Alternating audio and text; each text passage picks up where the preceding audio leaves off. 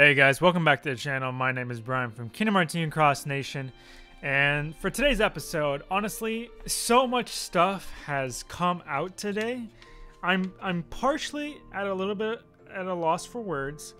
Okay, maybe not that much, but it's definitely restored at least a tiny bit of hope towards this game and actually potentially becoming a fun game to play again sometime in the future. But as well as the fact that we also just got a ton of new content today as well.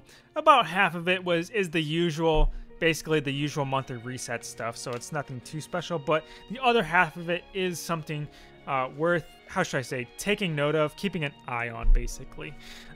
Because if they are going the way that I think they might be going, I might actually be able to start enjoying the game again. Alright, so first of all, before I talk about anything else, let's go ahead and talk about all the usual stuff that we're expecting to get anyways for today. Because, you know, like I said before, the month has reset. So things like Coliseum and Union Cross and such are going to reset. So in terms of Union Cross, for this week, we're going to be getting the Starlight Glasses as an avatar part for Union Cross this week. And only lasts a week this time, which, thank God. Whenever it lasts 2 weeks, it feels like it's stretching it just a little bit. But it is for just a week, and it is Starlight Glasses. The Starlight Glasses as well, though, these are actually kind of worth getting this time because the fact that they provide an item drop perk of +6, okay? And that's actually pretty high for an item drop perk. Most item drop perks tend to be just +3. So if I were you, I would totally recommend getting this if possible. Especially if you're trying to currently grind out those Beauty and the Beast farmable medals that we currently have within the game. There's only 3 days left, so if you're currently trying to get as many of these as possible and even get into the 7-star, it's fairly easy. They're all tier 3, and we get tier 3 fairy medals like there's no tomorrow. So the avatar perk will be great on helping out with that. The monthly gem quests have also been reset. This is basically fairly normal. Shows you the 5 Keyblades we're going to be using this time: Starlight, 3 Wishes, Treasure Trove, Lady Luck, and Moogle of Glory. And because of the fact that today is Saturday, is the beginning of the weekend, we are getting our new weekend raid event starting today. And this time we're going to be fighting the Scourge Spider. It is a power type this weekend as well. Pretty standard stuff. And last but not least, we are getting a new Coliseum PvE update where this time we can actually earn these new avatar parts within the game. These are actually nothing special, but they're just kind of basic hairstyle avatar parts. To be honest, like, I kind of wish they just kind of grouped these up along with some other avatar parts, maybe with, like, I don't know, pet avatar parts, and just I kind of think that they could have just lumped these together into a free-to-play avatar board instead. They could have legitimately thrown these avatar parts into one of these type of boards instead. Actually give me a reason to actually use my avatar coins, you know, for once. At this point, I feel like if they're going to give us anything in terms of, like, accessories, they kind of need to be something, you know, cool, flashy, or actually like something we actually find interesting to want to obtain. But if it's just something basic, like just like a typical hairstyle or whatever, something that's not even related to really Kingdom Hearts, they could honestly just throw it into a free-to-play avatar board like this. That's an easy way to get rid of our avatar coins and make it feel like they're not just sitting there useless. So that's my only gripe about that in terms of the accessories for this month's Coliseum, especially since, like, it lasts for a whole month and it's really easy to get them. It's really easy to get past tier 11. We still don't have any more Coliseum boards past a tier 11 at Coliseum board either, which is still kind of an issue. Okay, so aside from the usual typical monthly reset type stuff that we kind of expect and see anyways, there are quite a bit of new things within the game that I honestly really want to talk about. That's honestly fairly interesting. It's kind of weird. I want to have high hopes for it into the future. That's probably the best way to say it. I want to have high hopes, but until I actually see action done to go along the way I would like to see it, I'm not gonna assume anything. But first of all, if you go ahead into the shop, you can see we actually got a new thank you draw banner within the game. It is completely free. It's a free pull every single day for the entire month month of September, in which case that every single time you pull from the banner, you're guaranteed at least 1 VIP coin every draw, as well as the fact you're guaranteed a 10 pull mercy pull on the Kingdom Hearts 2 Sword and Moogle medal that's within the banner too. And it's just kind of like how it was for past free draw banners like this before, where at the end of the month, somewhere like within a week or two or so, you will receive 1,000 jewels for every single Kingdom Hearts 2 Sword and Moogle medal that you currently possess on you. So if you log in every single day, you have a chance of obtaining 3 of them, I believe. So you basically have a chance to get 3,000 jewels for free by somewhere near the end of the month afterwards. And remember as well that if you do the survey that's currently within the game, I'll be leaving a card up above to show you guys how to do that if you don't know already. But you'll also be receiving 3,000 jewels from that as well. This is basically just straight out of JP's version of the game, which is honestly the fact that we're sharing a lot of things from JP's anniversary is still honestly pretty cool to me. And I was just not expecting it at all whatsoever. So the fact we were even getting anything in the first place is honestly really cool. Really appreciate it. A lot of things that they're doing for the JP version of the game, I wish we kind of got during our actual second anniversary as well, because ours, let's be honest, our second anniversary was pretty lame. It was more or less just banners, nothing. There's no actual events that happened during our second anniversary. It was pretty depressing. So this gives me kind of a little bit of hope towards our third anniversary as well. I'm hoping that when Global's third anniversary comes around too, JP can also get the same treatment, and they can also celebrate our anniversary along with them. And let's be honest, at this point, we might as well just merge the 2 different servers at this point anyways, because we're kind of getting the same things at this point anyways. Alright, so taking a look at the events section of the game, they've included 3 new events within the game that I really want to talk about, okay? First of all, let's go ahead and talk about the Take No Damage challenge that they have right here, where you can get EXP, brooms, and more, okay? First of all, just for the sake of pointing it out, let's just point out here that we already know, but just because of the fact that they've stated and more here, we know we're not going to get anything more special beyond the EXP and the brooms, okay? Let me just throw that out there. This is how they always communicate within the game. They always tell you exactly the best things that you can actually get within the game, and then they say and more, or fabulous surprises, or whatever. And when they say that, they basically just mean SIDS or money medals.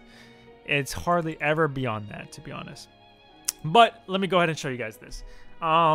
These quests are by far the most challenging quest in the entire game, to the point where I might even say that they're almost practically impossible. I've tried earlier today while I was live on stream on Twitch, and thank you, by the way, for all of you that were able to join me there. But I was trying to do these on Twitch, and these are by far ridiculous. The first reason being because of the fact that the conditions that they ask you to do over here, now normally these conditions would be all right, but because of how difficult the actual I'm pointing the wrong thing, the actual boss is itself within these modes, it's a little bit insane. The conditions they're trying to do, on top of how much health they have, on top of the fact that you only have like 2-3 counters that you're actually working with, like enemy counters that they have on them, okay? And as you go up, they start going up in difficulty too. It starts going up to level 2,000. I think this one is 3,000, yes. The last 3 do reward you with a broom. Okay, but just a broom. It's not a Fantasia Make It Be, just a broom. And my issue with these is that they are just so ridiculously difficult, and that they're basically not worth doing solely because of the fact that the rewards you get for doing them are not very good. I've spoken about this quite a bit already, but this is kind of one of the issues that I have with this game right now, which is that the level of rewards that we get do not match the level of difficulty for the missions that they are given to. Like, for example, all right, let's take these last 3 missions, for example. On my stream, I legitimately was using a pure 7-star setup on my counterpoint. Now, I was trying to do the conditions where I only used 5 or fewer special attacks, as is shown right here. Okay, and you have to do all 3 of these. So, and this is take less than I basically can't get hit. So I have to do, this is basically a 1-turn challenge. So not only do I have to do this in 1 turn, but I also have to do it in 5 or fewer special attacks. All right. So what I did was, because this was the power stage, I did a counterpoint setup. I have a pure 7-star setup, aside from my Kyrie EX Plus, of course. But I did a pure 7-star setup, and I even used King Triton. Now, I don't have a 7-star Bob and Jack just yet, but King Triton is basically the next best thing in terms of magic for global. The enemy in the stage has about 20k bars of health. And when I was hitting him with my King Triton and even my copy medals, I was only doing 1k bar of damage each medal. And if my King Triton was only doing 1000 damage per cast, and I can only do 5 special attacks in order to meet the objectives to get this broom, to me, like this seems practically impossible. Even if you're using a Bob and Jack, I don't think you can beat these current quests as it is right now. Unless they were planning to release something these next 12 days that somehow makes these last 3 missions actually possible. My main point is that the actual rewards that they're providing us is not nearly worth the actual effort or difficulty that they have right here. Because let's be honest, even though they're offering us 3 brooms right here, it is not worth going through hell and back to try and complete these 3 missions, which are basically near the point of impossible. We can easily get 3 brooms from Union Cross. And in my opinion, it's just not worth it.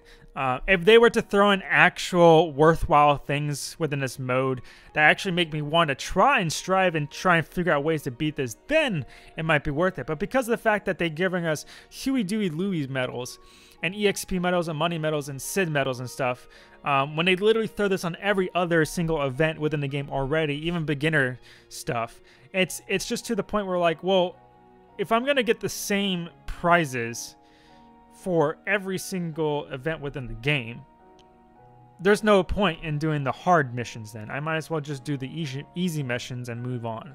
That's kind of how it is. And this is kind of my biggest gripe at the moment in terms of how rewards are going for this game. And that's why in my survey, when I filled it out, I was trying to emphasize yeah, the rewards need to be better, because the way they are right now, they're not incentivizing at all whatsoever. All right, so aside from the take no damage challenge, let's go ahead and talk about the chasm of challenges. I swear to God, someone must have been listening to me somewhere, I guess, because I've already stated multiple times on this channel that one of the things that I really want within this game, kind of I was talking about Brave Frontier in my survey episode, for example. One of the things I really wanted in this game, similar to how it is in Brave Frontier, are permanent, really difficult mission quests that when you beat them, you get rewarded super, really good items or medals that are only exclusive to those quests, for example. Now, it doesn't actually show it in the chasm of challenges, but if you go to the details section and you actually read it right here, they have a special little line of text right here that I want to point out, which says you can obtain new medals in this trial, so give it your best shot. Okay, the keyword being new medals. All right, so. And of course, if anybody was able to actually complete the chasm of challenges like myself, the farthest that it has right now is up to mission 15, which is fairly difficult. You basically need a full setup of 7-star medals in order to beat this. It is really difficult, okay? But remember that these are permanent challenges. So the concept is, as time goes on, these challenges will slowly become easier and easier to complete because of the fact that, as time goes on, better and better medals are going to come out and such. And, better mechanics and updates and buffs and stuff are going to come out. So if you can't beat it now, don't worry. It is not a problem. This is a permanent new mode. So whenever, it's a nice little incentive to help get yourself to become stronger in the game. So that sooner or later you can beat this. Now, like I mentioned before, the only thing of actual value within the Chasm challenges right now is just this Fantasia Mickey B they have on mission 15. The rest of the missions were honestly, it was just like EXP medals and Sid medals and stuff like that. There was nothing there's a few chips and dales, but like there wasn't really anything significant value until 15 for that Fantasia Mickey B. Now my hope is, like, this is what I hope for this. Now my hope is that because of the fact that this is simply just, they literally just released this mode, all right, it's supposed to give us a taste as to what could come in the future. So I'm hoping that when they finally update this section of the mode later on, I am praying that whatever new enemies actually finally come up within this mode, they actually finally come with their own exclusive medals only available from doing this mode as well. That's what I'm hoping so far. That's what I'm praying. Because if they do that, I swear to God, if they do that, I cannot begin to tell you how happy I would be that they've added this to the game. So I'm really looking forward to where they're going to be going with this in the future. But last but not least, the last thing I want to talk about is this new training stage, which is also a new permanent mode within the event section of the game, which is basically, it's like the game's own version of a damage calculator that KHUXtracker.com offers. They don't directly express your damage values, like your overall damage output they have within the game, but if you go into the actual stage itself, you'll actually be able to fight an enemy of a certain attribute as well as either a flying or a ground type. They have one of each for each attribute, so basically for a total of 12 quests, I believe, as well as a single target and AoE version as well. And these are going to be great for anybody who's wishing to test out the setups and see how much damage they can do. On top of the fact that it's also going to help out members of the community, such as like myself, Rosie, Ryu Gossin, and other members too, who happen to be doing some testing and researching within the game to try and find certain values and such as the ones that are used on KHUXtracker.com and such. This is going to be a fantastic tool to try and figure out these type of values for our community's best interest. But other than that, if you enjoyed the episode, please leave a like and subscribe and hit that bell button. It's the best way to know when I upload more videos such as this one. Let me know what you think about the updates and events that we got in today's update as well. But other than that, my name is Brian from Kingdom Hearts Cross Nation, and I will see you guys in the next video. Peace.